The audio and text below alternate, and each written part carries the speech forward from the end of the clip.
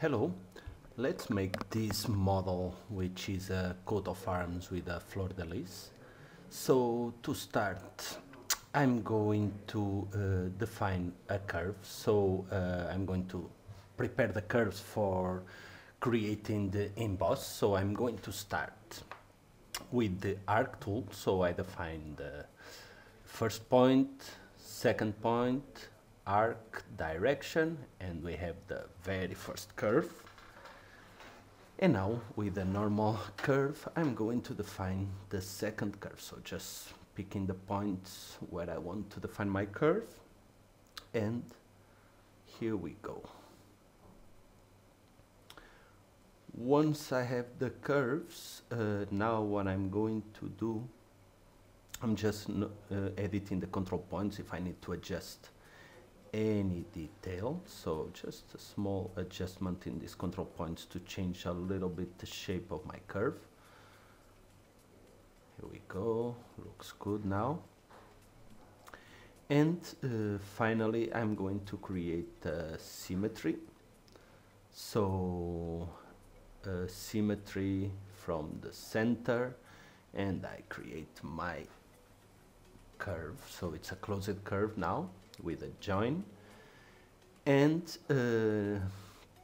I will fillet my sharp corners. So I'm just selecting the curve to fillet all these corners, and now it looks good. I'm going to define a circle in here, another one in here at the bottom, and finally another one in the top.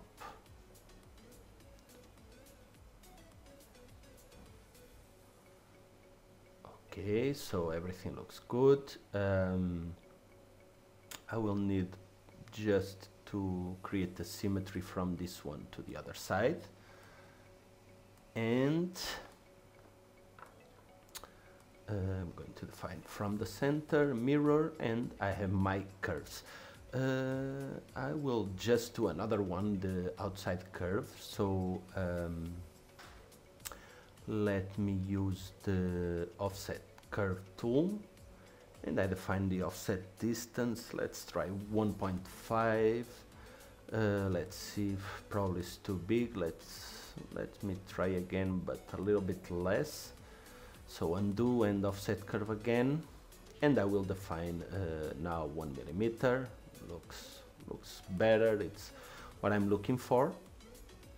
So now I will just open the emboss and define the project settings.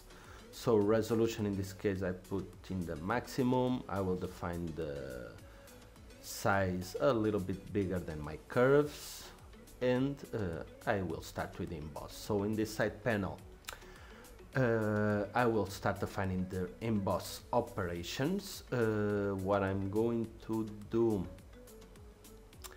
is to add a new operation, and operation curve, the outside curve. So I can adjust the profile, as you can see, and looks fine. So I need to refresh to see the results. Looks good. I add a new operation, and the operation curve, I will select these two curves. So I can hide the previous gumball, and now I will just need to adjust the gumball, refresh. This is the result. Looks nice. Probably under the operation settings I can define auto smooth no. Refresh again, we have a more sharp edge. And now I will add a new operation with all the circles. So I select all the circles. I will make sure in the operation settings inflate by curve. So this means that it will get the center of each circle. And I refresh. As you can see now, they look completely round. So looks good. I'm going to open now the library, and I'm going to choose from the library. I'm going to use the Fleur de Lis. So Fleur de Lis, I'm going to add it to the document, and now I will use it as reference for the next emboss operation. So what I'm going to do is just to move to the position where I want it, just move up a little bit, and finally I will be able to add my new operation.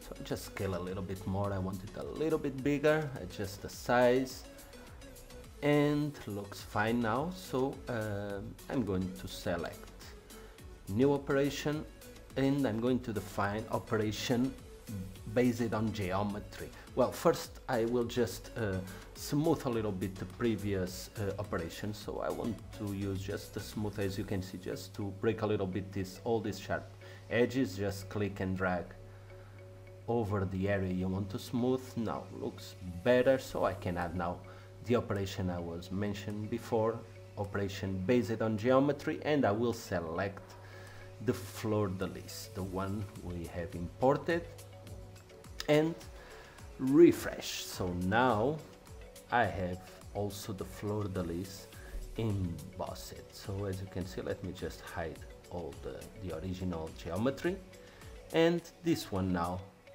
is exactly what I was looking for. I just click OK, add the emboss to the document, and this is the result. Really easy, really nice. Thank you.